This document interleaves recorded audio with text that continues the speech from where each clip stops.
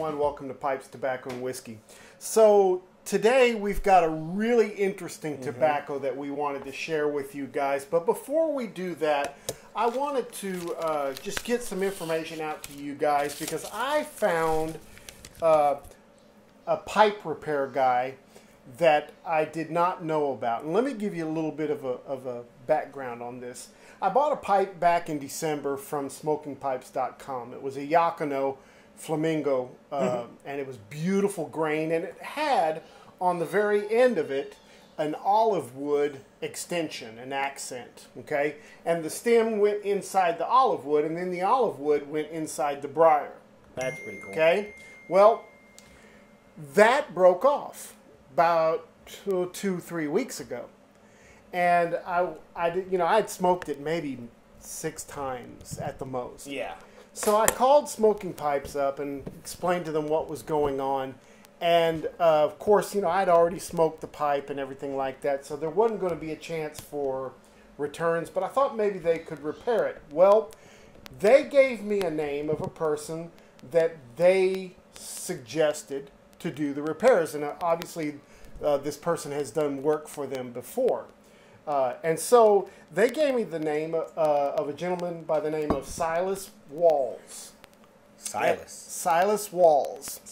And he lives in Wallace, Idaho.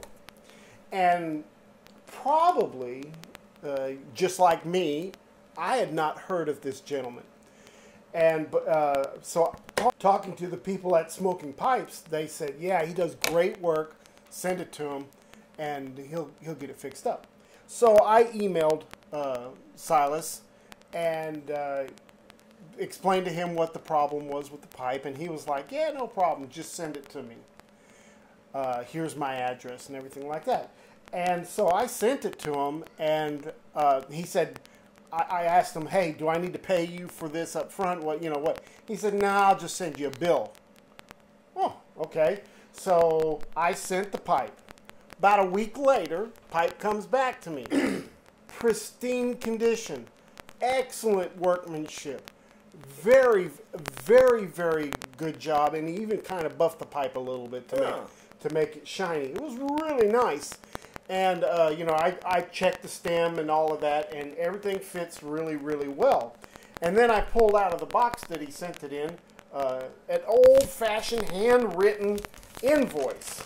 You know, the old style invoices with his address on there and everything like that. And I started looking at it, and it was $15. $15 to get this thing fixed. You know, plus he put the shipping on there, so it came to like $23. You know, it wasn't anything. And I was like, man, this is pretty cool.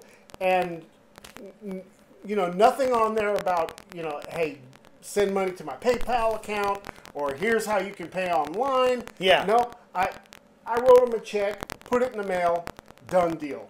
So, you know, that's kind of that old school business style, you know, where they do the work, they trust you to take care of business after they do the work. It was really a great experience. So, guys, I want you to check this guy out, man. His name is Silas Walls at Walls Pipe Repair in Wallace, Idaho. I'm going to put the information on how you can contact him with his email and also his physical address and phone number. I really recommend this guy. Yeah. And if you've got any kind of pipe repair work that you need to have done, you should contact him at least and see how much that he can do it for, because I thought this was super reasonable to get the. I mean, it's a $400 pipe. Yeah, you know, well, for $15 to repair. You know, so to get anybody who is a repair piper or a piper of any sort to touch your pipe to like do work on it, anything short of $50 is a sweet deal. So long as it's good. Yeah. You know, I'll touch your pipe for less than $50, but I can't guarantee it's going to work. Yeah, so I was really, really impressed. So, guys, again, get a hold of him. I'll post the information at the end of the video so that you can contact him. All right, so today we are doing a Belgian tobacco. We are doing a tobacco by Tobac Manil, and this is Le Petit Robin. This is a burley-based tobacco, and it is a Semois tobacco. Yeah. It's blended by Vincent Manil. It's got Burleys, Kentuckys, and Virginias in it. There's no flavoring. Man, this is the shaggiest cut I have ever seen in my life. I mean, John David Cole would refer to this as hamster cage filling. Yeah. It's what this is. It's super, super fine cut. It's really interesting. It comes in 3.5 ounce packages. You can get it at several places. I got this at smokingpipes.com. The strength on this is moderate, no flavorings. The taste on it is medium. So let's go ahead and jump in with this one, Le Petit Robin. What do you think about the tin note on this one? Le Petit. So, for a burley blend, it has that typical stale burley scent. You know, that one that's it's a little musty, kind of cigar-y. Yeah. Yet where it's almost like it smells like it's on the verge of having some type of bacteria on it too. And that's the only thing I can say, because cigars are really, really humid. And so I just always think that because of the musty, earthy smell that you get from that kind of stuff, that maybe there's like some bacterial thing on it. People smoke it, you know, I don't know. But it has that typical burley smell, but it's really light and floral. It's got some very good tobaccos added in there too that elevate it, because that burley isn't overpowering. We've had a couple burleys that we've done on this show. I don't think there's one we've liked. I don't think there's one. Well, one we've been able to like go, yeah. Yeah, I know we've done a couple that has had burley base in it, but this one is unique in its... Haunted Bookshop was one that had that we really liked. This is super unique in its scent. I get that musty earthiness. There's a little bit of spice in there. Lots of grassiness. It is floral. There is some floral hints to it, but I also get some sweetness in there, like cocoa and mushroom. There's a mushroom. Smell this again. Smell this again. See if you don't smell some tea in there, like tea leaves. Yeah. Yeah, it's that, but the things that stand out, like you said, that mushroom smell that you're talking about. Yeah. It's that musty, earthy, fungal smell that I'm talking about, you know, and I say fungal. I'm not actually saying there's like a fungus inside of this. Yeah, it's not a bad thing. It's got a very earthy scent to it. And tea leaves are, I get a a lot good of thing tea in that too. Yeah. Yeah, like the black teas that, Yeah, it's pretty interesting. Yeah, it is. And it's a much sweeter smell than I expected from a burley. I'm not quite sure what I expected, but I expected it to put me down. yeah, but this is really a cool tin note on it. Okay, well, what about tastes? It's a pretty medium bodied taste. Slight nuttiness. Mostly once again. Oh, you dropped it right here. Yeah. All right. Slight nuttiness. There's a slight nuttiness to it. It's mostly some earthy flavors that I'm really getting out of it. It's lighter though. It's much lighter than what I was thinking it was, especially considering it's a burley. Like you said, it's a primarily burley made tobacco, right? Well, in its description, it said it had 30% Semois tobacco, which is the burley, and then 70% a mixture of what they call mellow, smooth, golden tobaccos, which include those Kentuckys and those Virginias that are in there as well. Okay. So you're getting there's a good portion of burley in this. So it would be safe to assume that even though the other side of the mixture is 70% other stuff, probably one of the primary components into it is mostly burley. Well, 30% of it is that one type of tobacco. And then the other 70% is a mixture of other tobaccos. So yeah, it's got the nuttiness, like you said. I get some wood tastes in there. There's a little spice, some earthiness. So pretty much all the things that I got out of the tin note are coming through on the flavors as well. Yeah, absolutely. You know, I get that. You know, I mentioned that I smelled a little bit of cocoa. I get that taste. A little bit of molasses and sweetness coming through. So the Virginias are coming through with that hay kind of taste in there. So yeah, it's really, really interesting. Now the thing with this, I'm already halfway through my bowl because of the shag cut. Yeah, me too. And it burns very quickly. You have to smoke it slow, and you have to pack it pretty tight if you're going to get a lasting smoke out of it. Otherwise, it'll burn up quick. Yep, Are you getting anything else on the flavors? We'll say one thing. It really, really reminds me of just the aftertaste you kind of get is cigar-like. Once again, I'm getting a little bit more that cigarness to it. And I honestly think Burleys are treated the same way as some cigars, or maybe it's just the cigars I've smoked.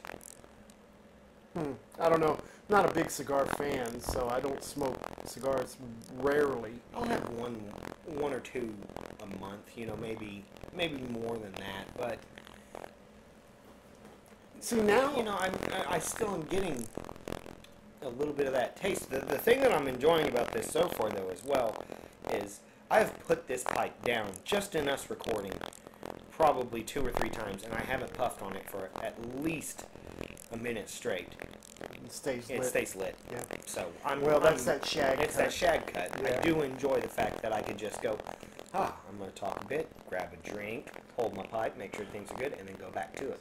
So now some new flavors are coming through. I'm more than halfway through with it. Now I'm getting some breadiness in there. I'm getting a maltiness in there, some dark fruit in there as well. It's really that's what it's a malty flavor Yeah. I'm getting. Yeah, it's really interesting. It's really, really interesting. It has a slight mineral taste to it as well. Just a little bit. Just a little bit. Like mineral water? No, like it's hard to explain. Like some seafoods you might eat have a very strong iron or mineral kind of I get what you're taste saying. Yeah. in it. This kind of has a little bit of that in there as well. It's really, really interesting. I'm kind of enjoying it. I am too. Yeah. I am too. Especially considering that some of the other shag cuts we've tried are ones of the nature like penny farthing, and Which we didn't care for. No. Yeah. that one was one of the hardest smokes I've ever had to do. Well, we did that in that slow smoke too, and that was brutal. Sick. It was cruel and unusual punishment what Yeah. they made us do. Okay, so what do you think about the room note on this one? Once again, the notes go from the smell that you get from the tin note seems to come out in the room note as well. So it's very similar. Just add a bit of smokiness to it. This is where I get that cigar hint That's that what you were like talking that, I'm about talking- yeah. in the room note. I get the cigar kind of Yeah. smell in the room note. There's a little bit of grassiness in that room note as well, and still some herbs and some floral too. Yeah. It's pretty good. It's a pretty good all around, and that's the thing that I like about this. I'm really enjoying about it is what you get is what you get. Yeah. Yeah, it's a really consistent, by far maybe one of the most consistent tobaccos that we've had. You know, it smells kind of musty and earthy in the jar. It smokes kind of musty and earthy. There's some lightness to it. And then the room note is the same way. It's just all the way through the smoke, all the way through the whole process. It stands true to what it's starting to be. I wonder where the name came from now. His son was named Robin. And so Le Petit means the small Robin, or the young Robin, yeah. So that's where the name came from. Interesting room note. What do you think about the moisture level on this? It's pretty dry. I would say it is pretty dry, but I haven't had a shag cut yet that doesn't feel Yeah, I think it's around that intended dry. to be like I think that. it's intended to be dry. You know, this almost it's almost as dry as what cigarette packages come in. You know, like cigarettes themselves, they come that dry. I wonder what this would be like in a roll your own. Huh. That'd be interesting. I mean, I don't do that kind of thing. I wouldn't either. But I know that there's people out there that do roll their own cigarettes with. Still, technically nowadays, from what I'm seeing, the cigarette prices would still be cheaper. Yeah. And more flavorful than mine. Yeah. What do you think about the nicotine content? This one's about a moderate. I've had way stronger. I can say that. This is definitely a good after dinner smoke, or a good I want to chill smoke, because I'm not wanting to get up and do anything. I mean, I never do when I smoke anyway, but this one is a little higher, but I'd say good. I'm leaning towards the medium on this one. I wouldn't want to smoke this on an empty stomach, for sure. Yeah, I guess that is different, because we are shooting right after dinner. Yeah, I wouldn't want to smoke it on an empty stomach, but you know, it's not a killer. It's not really going to be high. Well, just a few things about this blend. We talked about its content. You need to smoke this slowly. It will be cool and have no bite if you smoke it slowly. Yes. The faster you smoke it, the more tongue bite you're going to get. And the less of an enjoying smoke you're going to get. Yeah, and because of its shag cut, it's going to burn quick. Yeah, you're going to be disappointed. You're going to need 2 bowls of this, probably. Yeah, just to or get a big bowl. A big bowl pipe. I don't know. Yeah, I mean, I'm using a pretty big bowl, and even still, you still got to take your time with this one. There's every now and then some rough edges when I smoke this one. It burns pretty clean. We talked about the consistency of the flavor all the way through. Yeah. It's got a sweetness to it. There's something about this. It's got a sweetness that I like. That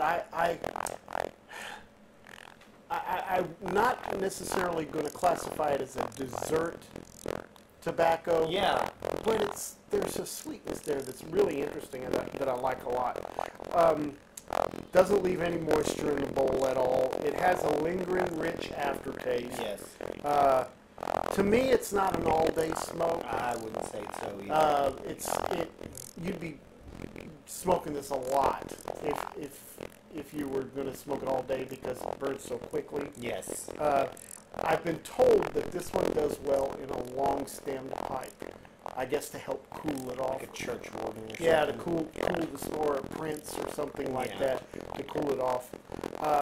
And in reading some of the information on this blend, it took several years for Manil to develop this particular tobacco blend. Must have been really looking for a specific taste. Well, that Samoa is unique.